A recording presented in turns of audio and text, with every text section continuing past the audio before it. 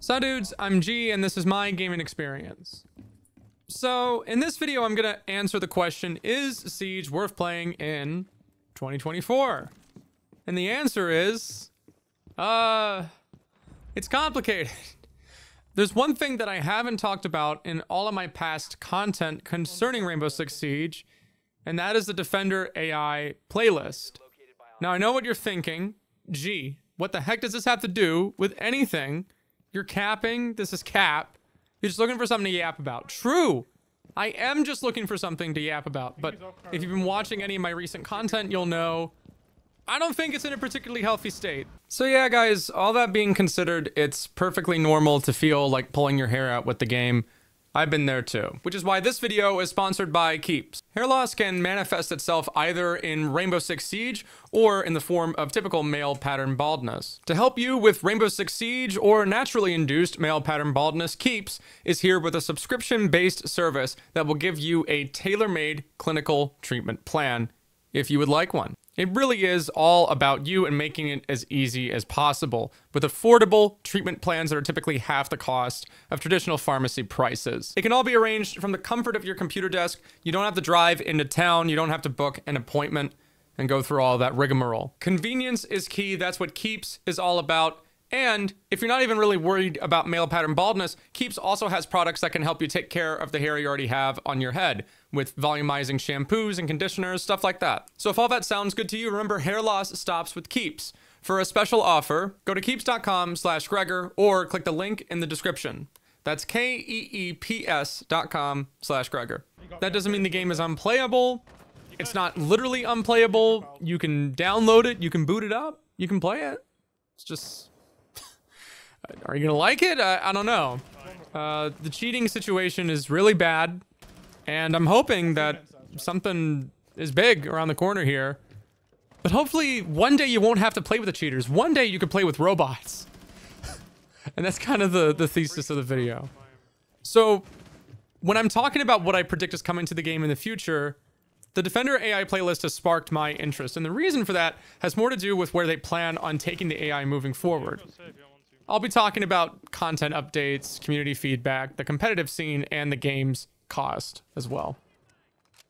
So as it stands, while I'm making this video, the game hasn't had a lot of news specifically in 2024, duh. It's towards the tail end of year 8. Year 9 is right around the corner. When it's appropriate, I'll talk about year 9. Year 8, after a lot of carrying on and negative feedback surrounding Tubarão, sorry Brazil, for my pronunciation. Tubarão, more specifically how freaking powerful he was, he finally got a much needed nerf. The interaction to Bandit Trick with the batteries on top of the wall was made to be a lot more skill based, and he lost one of his ice canisters, which this was a great change in my opinion. I do not believe 48 seconds of guaranteed wall denial is good game design, at least in Rainbow Six. Also, Maverick cuts through the icy wall just as quickly as he does other walls now, which is also good, because previously it made him not a good counter. He should be a good counter, because as it stands, Tubarão didn't really have any counters. There was also some weird changes that I was a little bit lost on, particularly in regards to guns. Some people claim that these changes had a negligible effect, but they still seem to indicate some priorities from Ubisoft that I find a bit odd. The G36 was recently nerfed in terms of its recoil, and the SMG-11 had an itty-bitty tiny little damage nerf that you probably didn't notice, but it was communicated in a rough way and it got a lot of people upset anyway. Now, personally, I've never complained about any of these weapons, even if they tricked some kind of tick on the Excel spreadsheet Ubisoft uses. I still think that some guns should be fun. They should even be allowed, dare I say, they should be allowed to be somewhat overtuned sometimes. A little too much spice didn't hurt anyone, except the British. We don't have to get into that. So those changes highlighted an ongoing philosophy Ubisoft uses when it comes to weapon balancing that just seems a bit odd to me, because I don't think the approach of constantly nerfing every single commonly used weapon in the game is very sustainable. Now, I don't know what is happening in year 9, and the new roadmap could unveil who knows what. Anything can happen. But in terms of year 9 announcements, I would like a very concrete, easily understandable mission statement on what Ubisoft wants out of Rainbow Six Siege gunplay. Because if memory serves me correctly, I would imagine they're still not a fan of how it is now. Because anytime there is an element of something in the gunplay that is perceived as easy, it gets tuned. Which is a self-defeating mindset for balancing, in my opinion, because your game has one-shot headshot. Some people can shoot, some people can't. The people who can shoot will always have the advantage in Rainbow Six because of one-shot headshot. So that's my first point about balancing. If you want to play the game, just know that it's not designed with the intention of being a gunner-focused game, even though many of the rounds play out this way now. Now, all things considered, Ubisoft seems to be in this, never-ending battle with a 16-year-old with the anime profile picture running around the office and quick peeking everything. So if you want to get into Rainbow Six Siege for the gunplay, I would advise caution, because the gunplay for your favorite gun could change. If you want to get into Rainbow Six, I would advise you to start with the parts of the game that don't change quite as much, contrary to popular opinion, and that's the maps. Maps get reworked, but once the maps are here, they tend to stick around and stay that way. Such is true for Oregon. We've had the Oregon rework in the game since 2019, and it's essentially become the mirage of Rainbow Six if you play Counter-Strike. So in terms of map knowledge, I would advise watching streamers, taking notes of default reinforcements, rotation holes, things like that, just so you know you're not going out completely on a limb. And learn where the main holes go for different sites and the common spawn peaks. Once you get around those, you'll be on your way to Siege Mastery in no time. Also, learn operator counters. Think outside the box a little bit. Don't be afraid to bring the less picked operators every once in a while, because sometimes the enemy isn't going to be prepared for it and you can get some free unexpected picks. You want to take advantage of the sandbox as much as possible and you'll be rewarded for it. So that's the stuff that changes rapidly, and the stuff that doesn't change quite as rapidly. What else I think is really interesting is the Defender AI playlist, which I mentioned at the beginning of the video. And the reason for this is because Ubisoft is floating around some pretty involved and interesting tech for this stuff. And I don't think enough people are either aware or talk that much about it. So I'm going to read an article discussing it. Rainbow Six Siege has a massive player base with 85 million players, many of whom have been playing the game since its 2015 launch. However, the Rainbow Six Siege team noticed new players had a difficult time onboarding, as they found the steep learning curve and experienced player base a tough learning environment. These players tend to spend most of their time eliminated from gameplay, unable to learn or enjoy the mechanics of the game. How many of you guys can relate? The Rainbow Six Siege team wants to change by developing dual AI frameworks, which use both machine learning and traditional AI to produce bots that behave more like actual players. So this is fascinating to me, because we're not just making AI that waddles around like a bot. Right? When you say you play like a bot, it may have a different connotation. We're simulating human gaming behavior, which is... there's lots of layers there, and a lot of people find that terrifying. I won't approach that territory, but it's cool because think of whether or not you could train against, let's say, a ghost of yourself. You'd probably naturally get better over time, right? Like, what if you could put in a 1v1 kind of environment, you could work on the weak parts of your gunplay with a ghost of you. That's kind of humbling, right? Like, if you fried you on a spawn peak and you're like, that dude sucks, and then it's you, oh, wait, I suck. So I don't know if anybody's played the Defender AI playlist yet, but it's really shocking what they're doing here. A friend of mine, he got Impact ran out on from Garage Door to peek him on the roof of Clubhouse. Like, that may seem like a basic play to somebody with 3,000 hours in the game, but the amount of calculations for a robot to arrive at that point is pretty drastic. It has to throw the impact at the right spot that lets it walk for the hole. It has to have the quickness and reactivity to sprint and run forward without catching on the terrain or something. And it has to get its gun up and shoot. And it has to observe that information of coming around the corner, looking, seeing, and then shooting. What do you think of AI when you think of FPS games, right? You just think of cover, shoot, cover, shoot, cover, shoot, right? It's usually not that much different from one to the next. That's why in older games, we made so many different kinds of enemies that weren't just cover, shoot guys, right? Mass Effect kind of stood out that way, right? All the different enemies had like kind of a different personality. Because it helps, you know, it makes the environment feel more believable. So let me keep going. To create the new system of bots, the Rainbow Six Siege team, in tandem with researchers and AI innovators, decided to build parallel frameworks. One that uses a more traditional AI framework, and another that uses machine learning. The long-term goal is for the new bot feature to exclusively use machine learning AI. but the traditional AI method was needed to get the feature released quickly and without game disruption. The team used the existing AI architecture in Rainbow Six Siege, but turbocharged it with match data from the game, essentially teaching the AI to use the data to behave like a player, but without reducing code complexity. One of the ways we're doing this for all cases where a player has thrown a grenade, we look at all the data around the world state when it was thrown. Then we produce a module within machine learning to predict in a given situation if it's a good time to throw a grenade. So this is really fascinating stuff if you're a math geek, because what it's essentially doing here is using computations to find all of the situations in which a grenade was thrown, comparing and contrasting all of that against all the other situations in which a grenade was not thrown, and then it creates parameters under which the robot says, if input A, output, throw grenade. If input B, don't throw grenade.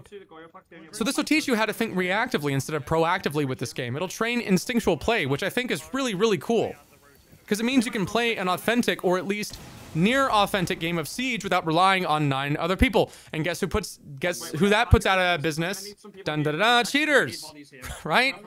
So if you added a difficulty slider, you could ramp it up to Pro League, right, for instance, and see how well coordinated this kind of execute is versus another kind of execute.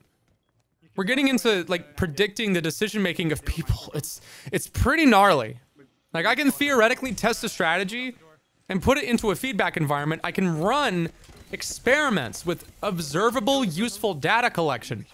If I make a site setup that works against, all right, let's say like gold ranked level, right? That might work to a point, but if I ramp it up to Pro League, I can run that setup again and again and again, and I can isolate the weaknesses. I can find patterns, and I can isolate the weaknesses of where that strategy is. I can see it. I can treat the game like an engineer would. That's really, really cool. That's what Rainbow Six is all about. This kind of caught my eye, this news, when I heard the word AI, but I didn't really know what they were trying to do with it. I wanted to look more into it. And now that I have, I can tell you that I think this is pretty slept on right now. Most people aren't talking about it because they're kind of not plugged into that tech world. But anybody who follows this stuff knows why I'm so excited about this. I think this is a massive game changer. And it's going to impact the way we design multiplayer games, for one, but it's also going to give people avenues to make really, really cool and interesting creative single-player experiences as well. Now, as far as I know, this stuff is just kind of being roughly tested in the Defender AI playlist we have in the game right now. But if I'm not an idiot, I think it'd be reasonable to assume this will be expanded upon. So where do most people stand with the game right now? Well, despite my yapping here on YouTube and the frustration about the cheating stuff, the average player who boots up Quick Match kind of F's around for a bit and gets off. They don't seem to really notice the cheater thing. The ranked sweats are still an important demographic, and I don't think you can just lose them. But until year 9, I have my fingers crossed Ubisoft has something big to tackle the cheating thing. I think the game can at least last until the spring. So this year is going to be pivotal. This year is going to be really important. The feedback, as far as I can tell, is still pretty positive. If you look on Steam and Google reviews, the game is getting great feedback. As far as I can tell, console is doing pretty good. Console Siege is killing it. Thanks, Jinxie. What about the competitive scene? You guys know I've covered the competitive scene from time to time. So I'm not 100% sure what's going on here, because I think that while Ubisoft won't cut the cord on it completely, I wouldn't be surprised if the format got downsized again this year. That's just my prediction, because the actual amount of matches and amount of teams that compete in the big tournaments got downscaled with Blast. So while everybody likes to keep moaning that the game is only balanced for Pro League, from what I can tell, Ubisoft actually seems like they kind of want to distance themselves a little bit more from the PL stuff. Not because they don't like PL or they don't want to support it, but because they're concerned about the market viability with the version of the game they're trying to sell. Which, if you remember the cutscene they dropped for Year 8, it was a lot more gritty, involved, classic Tom Clancy kind of storytelling. They want this game to be seen as a tactical shooter. And it can be a competitively viable, competitively sound multiplayer environment too. I'm not going to be angry, in other words, if Ubisoft makes a good faith attempt to make the tactical game that they want. It's just going to take time, like everything else in the industry. I can't really get up here and rage bait all the time because it's just mentally exhausting for me. I know that the games industry has a ton of bull scheisse going around. Corporate this, corporate that. I feel like 10, 15 years ago, you were allowed to be critical of the corporate environment of gaming, but not to the point of just like every single thing is going to be bad and that is just the default stance. Everything sucks. Right now, it really feels like the default stance is just everything sucks. And even if I am being naive, it's, like I said, mentally exhausting to just get in, clock into this job, and then just pontificate on the woes of late-stage gamerism. So I'm just not going to do that. Halo Infinite being a great example, I've heard everything possible from the same kinds of people about this game. I've heard it's saved the license and it's killed the license in the same breath. I could be romanticizing it, or I wasn't aware. But when I was like 15, I feel like these conversations were a little bit more mature.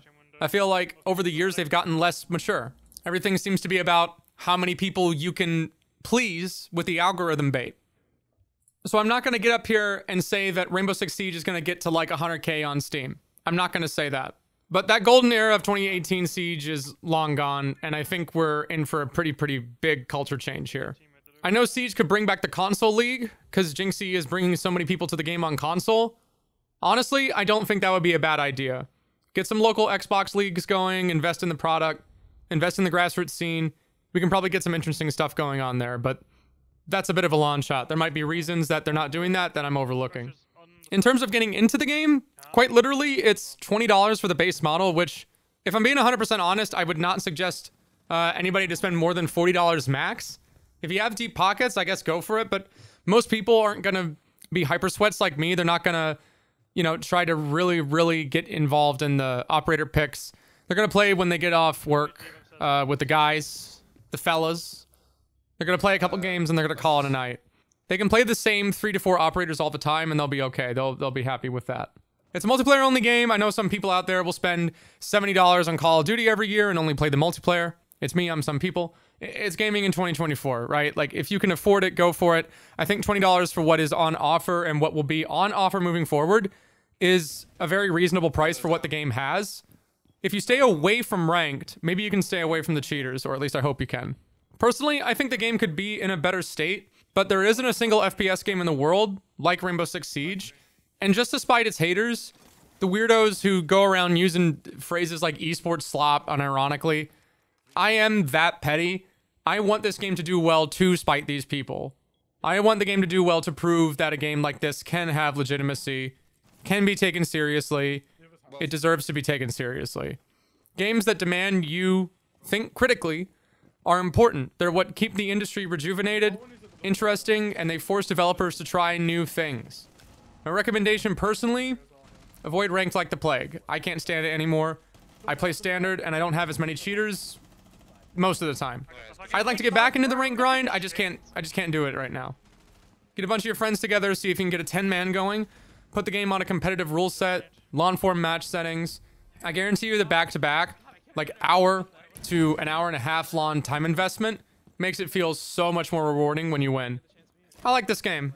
I think it's still got life in it. I'm gonna wait until year 9. We'll do the Bob Sags, you know, one more for the road. If it doesn't work out, it doesn't work out. I can't say I didn't support it. I can't say I didn't try. Is that naive? Probably.